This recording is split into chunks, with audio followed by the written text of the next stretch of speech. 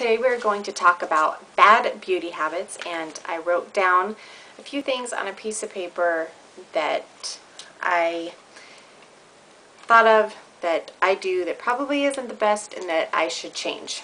And the first thing is washing off my makeup every single day.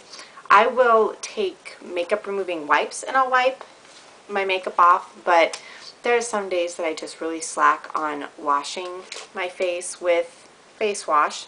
And using makeup remover wipes is good to get your eye makeup off and kind of get like the top layer of your makeup off, but a lot of that makeup sinks into your pores and it stays in there and it's pretty gross. I didn't realize how much it really did that until I got a Clarisonic, and after I wipe off all my makeup and I use the Clarisonic and I'm done, you can still see makeup color on the head. So even though I'm wiping my face off with the wipes, it's not getting all of the makeup off. And just lately, I was doing really well using my Clarisonic every single day, but for the past couple weeks, I've been kind of slacking and just using the makeup wipes, and of course I start to break out a little bit, so I need to get back in the routine of getting all of my makeup off. The other thing that has to do with the face is that I sleep on my face. So it's best to be able to just sleep on your back, but I'm not comfortable, and so I'm on my belly. My face is buried into the pillow, and I rub my face in my pillow. So especially first thing in the morning when I don't want to get up and my daughter is like, "Mom, it's time for the day." I'm like, "No," like into my pillow, which, you know, tugs at the delicate skin around your eyes. You can get premature wrinkles and it's just not good for your face. Plus, then you get all that bacteria on your pillowcase and you're just rubbing it right back in. So ideally, you should switch out your pillowcases every single day, but I don't think many people do that. Maybe that should be one of the things that I change. We'll see if that actually happens. So that is another habit. The other thing is not wearing eye cream every day. I have eye cream and I don't put it on every single day, but it's really good to have that moisture right under your eyes. You know, you don't want to put your regular face moisturizer right under your eyes. It might be a little bit too harsh and irritating for that area. So getting a special eye cream for that and then actually using it is something that I need to do.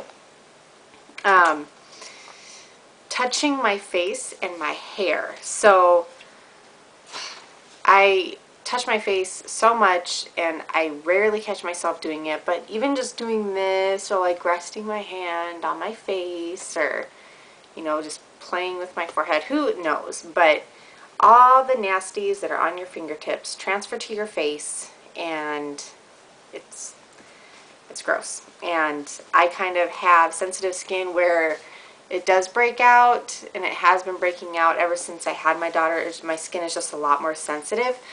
So the more I transfer oil and bacteria onto my face, the harder it is it's going to be to keep my skin clear. And the other thing is my hair. I spent the last like 4 years growing my hair out to make it healthy, and so this part of my hair is actually a lot healthier and a lot softer, so I don't, you know, it's not as dry as it used to be. But even when it was really dry, my roots always get really, really oily, and it is so annoying and so disgusting. And I have to wash my hair every day, but you're not supposed to wash your hair every day. And you know, you read things out there that say if you can train your oil glands to not produce as much oil if you go a certain period of time without washing your hair, but I feel so gross if I don't wash my hair. And even if I use a dry shampoo, like I'll spray it and it's fine, I spray it here, and like I especially get oily right at the hairline. See me touching? This is what I do when I touch my head. But so I guess one is stop touching my hair because that is transferring more oil onto my head, which I don't need.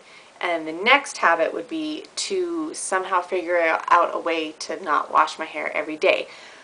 Sometimes I can stretch it out to 2, but I usually have to pull my hair up, and then I just don't feel, it just kind of feels ugh. And even when I use the dry shampoo, even though it may not look oily anymore, it doesn't feel clean. So I end up washing my hair. Cleaning makeup brushes. That is a big one, especially if you have acne prone skin. If you use a makeup brush to apply foundation, or a makeup pad or brush to put on powder and makeup on your eyes, you need to wash those brushes. The eye ones you can get away with a little bit longer, but the ones on your face, if you have acne on your face and you use the brush, you put it on, and the next day you use it to put on makeup again, and you've washed your face and your face is clean, you're taking the bacteria off your brush and putting it back on your face, which is counterproductive. So I need to get better at washing them. I don't need to like wash them with soap and water and dry them every single day, but there are makeup cleaners or makeup brush cleaners that you can get, and just kind of like wipe your brush on them to get, you know, get that gross stuff off. And the last thing, but it should really be the first thing, is an inside out type of bad beauty habit, and that is drinking enough water.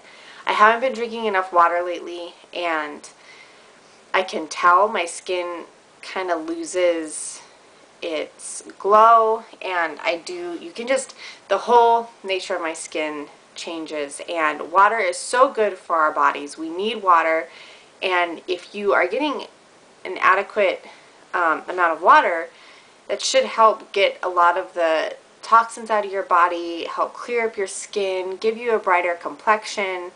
And I used to be really, really good at drinking a lot of water, and I haven't been lately, so I need to get back to drinking enough water a day, and then also just eating better. The way you treat your body, what you put inside of your body, is going to reflect the outside of your body. So, you know, if you do, you know, I'm not saying that all people that eat bad have bad skin, or all people that eat good have good skin, but, you know, before you start trying all kinds of treatments and ointments and stuff for your skin, take a look at your diet first and see if there's things that you can change. And if you notice that you don't have the healthiest diet, change it and see what happens with your skin. That might be something that will help, rather than going out and spending a lot of money on products to try to fix the skin, when you can just do something good for the inside of your body, and you will receive the benefit of, you know, treating things on the outside of your body.